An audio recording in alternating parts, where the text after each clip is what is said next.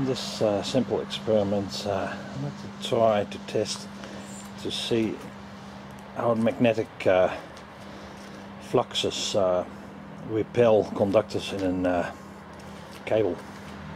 So I've got some TPS strung up here between these two poles, and I'm going to put about 120-140 amps to it, non-fused, and you see what happens. The conductors, by the magnetic flux, they should technically separate themselves out. Just going to see. If it doesn't work, we may get some nice smoke anyway. Energize the devices. Let's see what current we're going to get through here. 150 ampere. 160 with a 2.5 mil.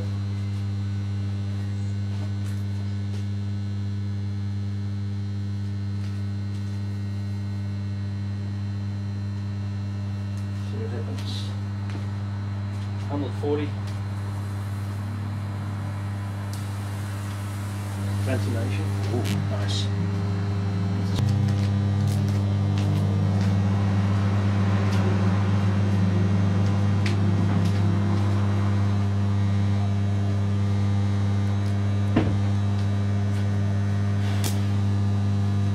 Oh, the cable's on fire.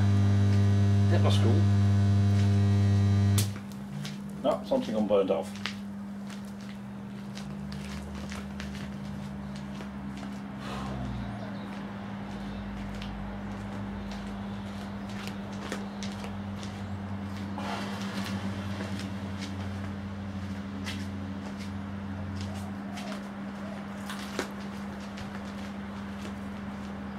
Stay out of the fumes.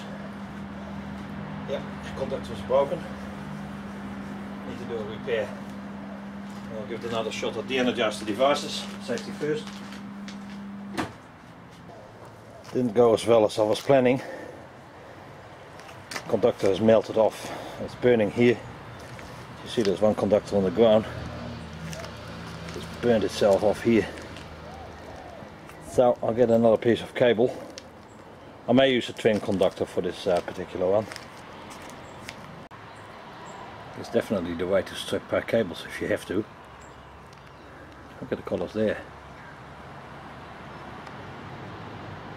Red, green, blue.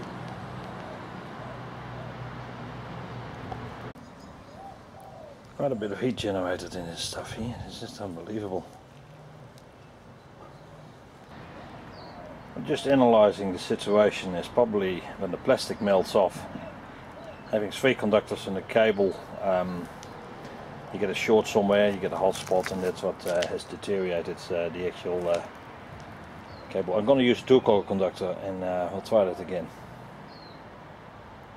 The same the way it looks when a line falls on the ground from an overhead cable.